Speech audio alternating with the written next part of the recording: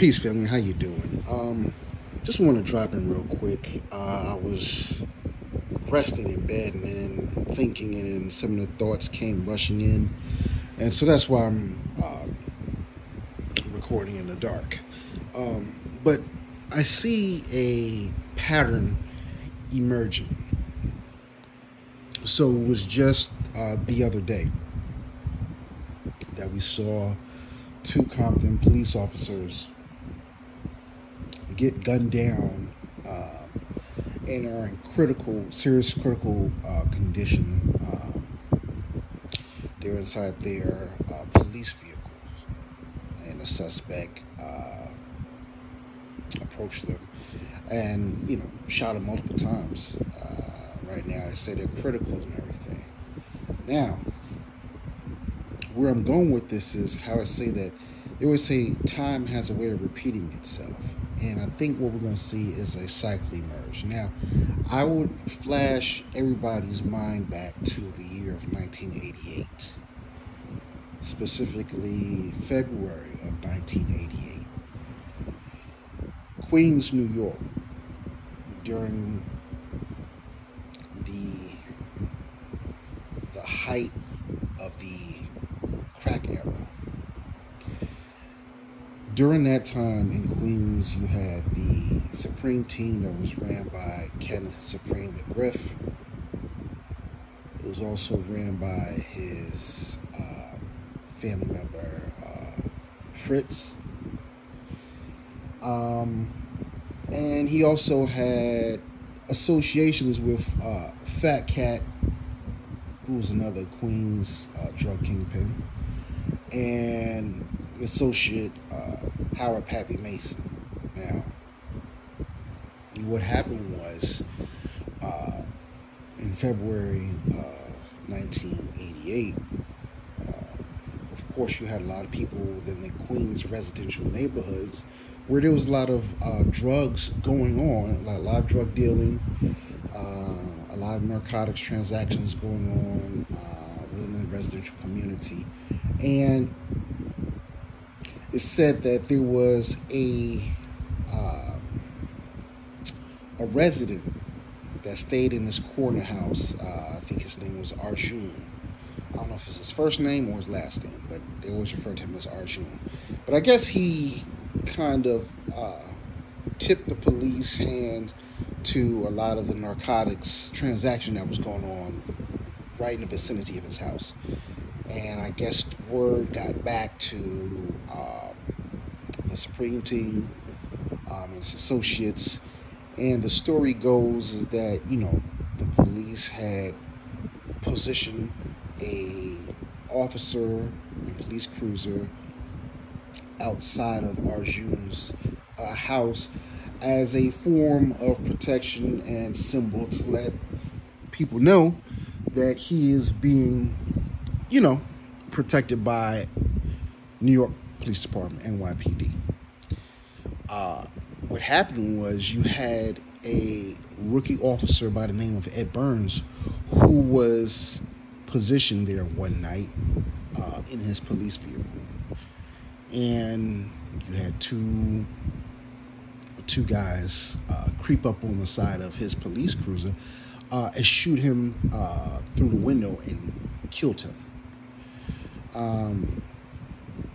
That stirred up a tremendous amount of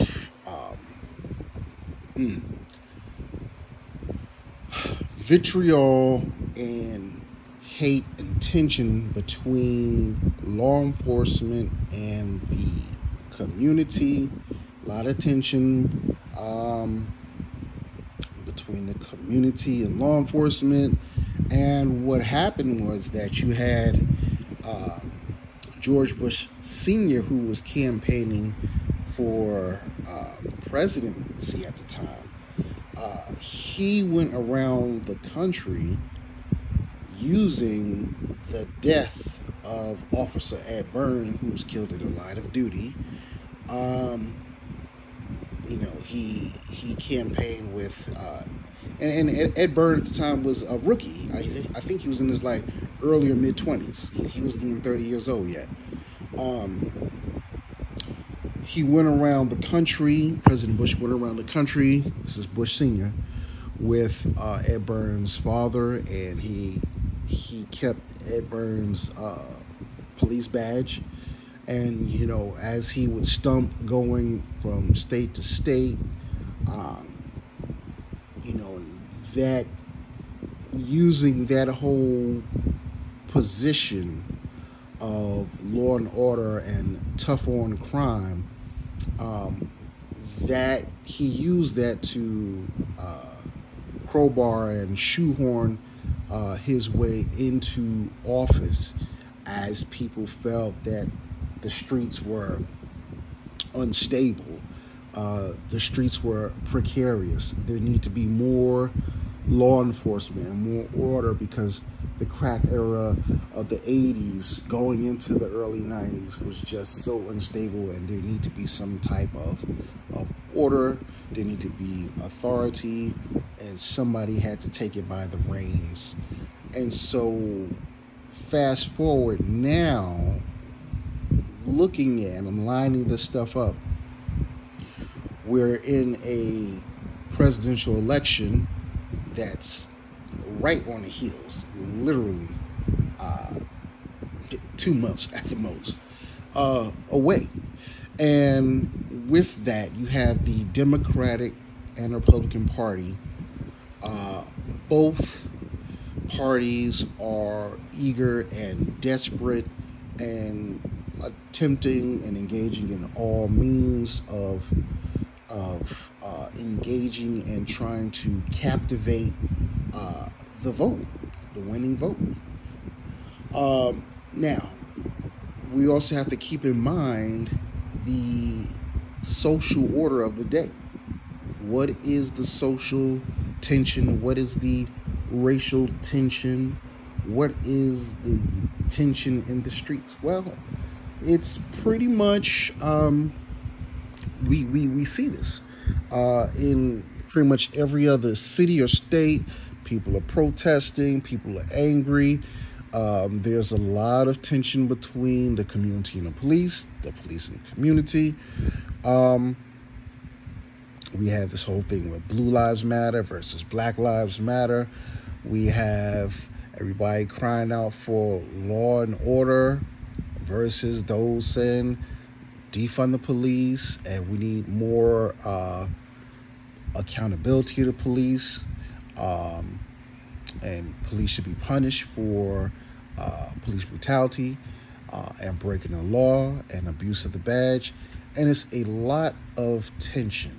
And on the heels of these 2 officers being shot and critically injured, and as of now, as I'm speaking, as of now, I don't know, their situation can get progressively worse, and they may die or they may pull through. But all I'm saying is, I believe the same way that George Bush seized upon the opportunity to take the tragic killing of Officer Ed Byrnes, murder, and campaign on that, I believe that Donald Trump is going to use this shooting and injuring of these 2 young Compton police officers and do the same George Bush playbook tactic and try and ride that whole law and order,